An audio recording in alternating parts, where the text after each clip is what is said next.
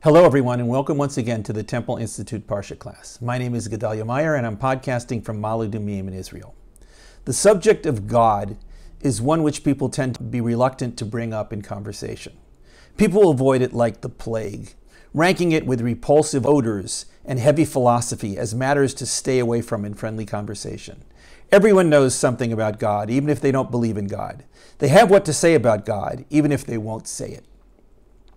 It hasn't always been this way. In the not-so-distant past, people had no problem talking about God.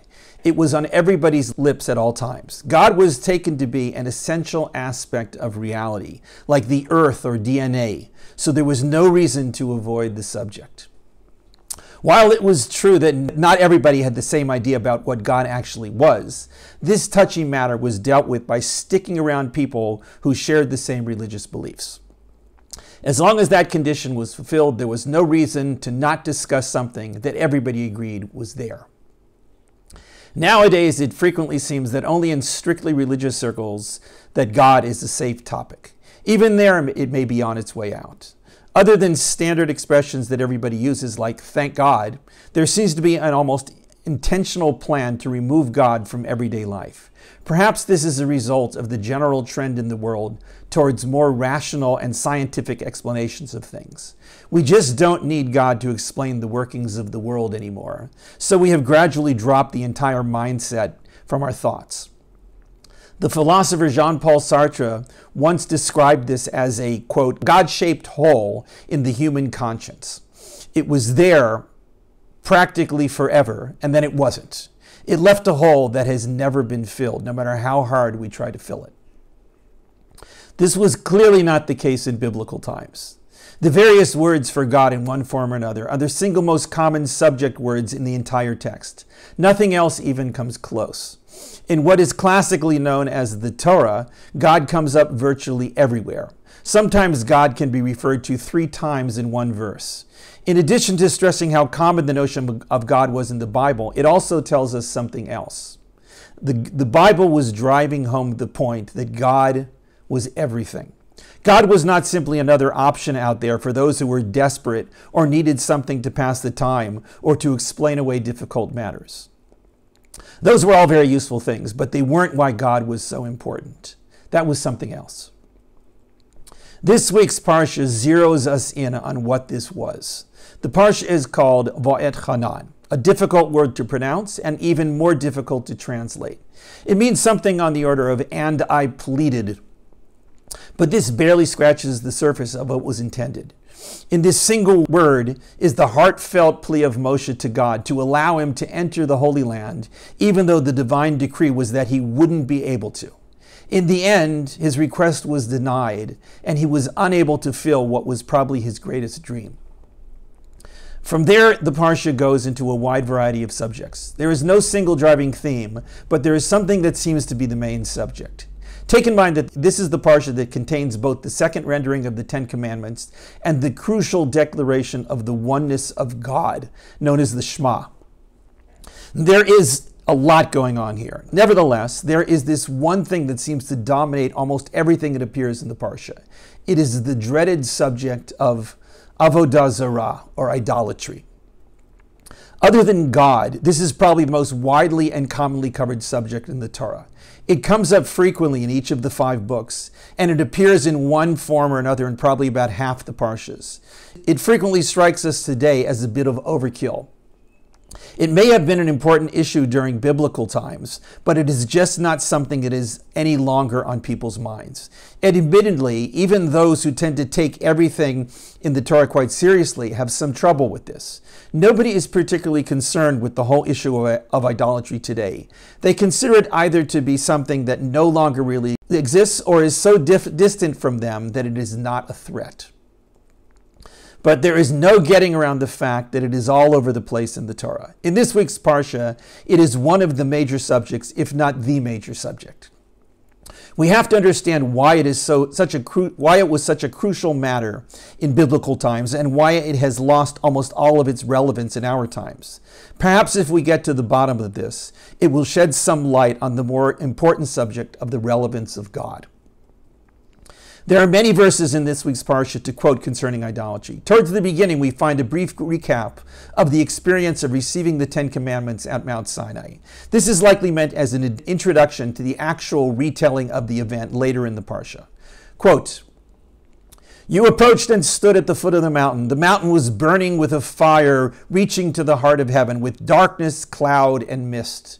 Then God spoke to you out of the fire. You heard the sound of words, but saw no image. There was only a voice." A few verses later it continues, "Watch yourselves very carefully, since you did not see any image on the day that God spoke to you out of the fire at Horeb. You shall therefore not become corrupt and make a statue depicting any symbol, any male or female image, or the image of an animal on earth, any winged creature that flies in the sky, any lower form of land animal, or any animal that lives in the water below the earth. When you raise your eyes to the sky and see the sun, moon, and stars and other heavenly bodies, do not bow down to them or worship them." This theme is repeated a few times in the course of the Parsha. It was obviously a very important message. The question is why? Would it have been so terrible if people decided to make these images of animals or people or the heavenly bodies? Couldn't they still believe in God if they also attributed some divinity to other things? The answer to these questions is clearly that there was no room whatsoever for any alternative. It was to be just God from here on in. This very restriction on belief was enshrined at the beginning of the Ten Commandments. What is commonly called the Second Commandment states the prohibition of having any other deities other than God. It wasn't just the making of idols that was the problem. It was the belief itself. If there was anything else within one's range of beliefs, within the scope of things that a person attributed power and ultimate control to, it was a direct violation of this commandment. This stark and highly restrictive belief system is really summed up in the Shema verse, which appears a few chapters later. "Hear Israel, HaShem is our God, HaShem is one." This simple statement, appearing almost out of nowhere in the Parsha, stands out as the single most important declaration of faith in Judaism. If there is anything all Jews agree upon, it is that this is the central core of Jewish belief. They may not believe it themselves, but they acknowledge that this is what it all boils down to. It is evident from the Torah that this was a major challenge in biblical times. There were all kinds of things that seemed to work on their own without any dependence on the invisible and scarcely knowable God who demanded exclusivity in belief. Every animal, every person, certainly the heavenly bodies, seemed to function perfectly well without any strings attached to this mysterious God who couldn't be found in any place or pinned down to any form. That was the reason for the overwhelming temptation to make images of these things. They appeared to be under their own control. To put them all under the dominion of this deity with a sacred name may have been asking too much. Yet this is exactly what the primary message of the Torah and this week's Parsha states. It can be succinctly stated in a verse from the middle of the Parsha.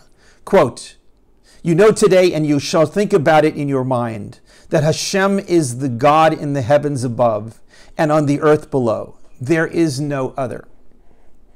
This verse really tells it like it is. Wherever you might think there is something that extends beyond the dominion of God, there isn't.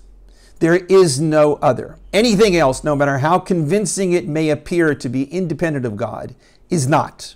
Even the thoughts in the mind of a person, as free and as uncontrollable as they may seem, are really only there because God allows them to be.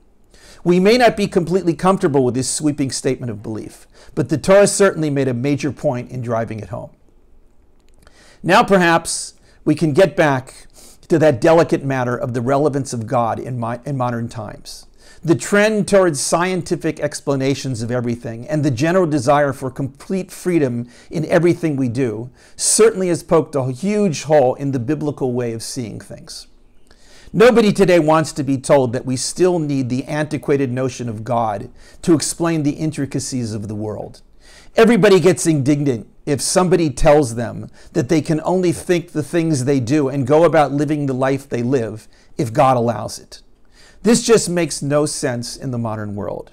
We may not think of ourselves as gods, but we certainly aren't prepared to submit ourselves to the authority of something called God. Bringing it up under anything other than the perfect circumstances is sure to create resentment and ridicule, hence the almost complete avoidance of the subject today. Perhaps we have created our own form of idolatry with this. It may not be the classic biblical idolatry of making statues and bowing to the stars, but it does share the common ground of denying the supreme role of God in our lives. Perhaps we can extend these biblical messages, such as "there is no other," to our own times. Is there a possibility, even a remote chance, that we have placed ourselves and our brilliant explanations of everything at the forefront of all that is important and shifted the hidden power that lies behind it out of the picture? Are we really so sure that we are correct in this? Maybe, just maybe, we have fallen for the same trap that those old idol worshippers did. Like them, perhaps we have allowed ourselves to become entranced by the clear picture before our eyes and forgot to look at what causes that picture to be. The general message against idolatry is just as relevant today as it was in biblical times. It is this core idea that there is really nothing other than God.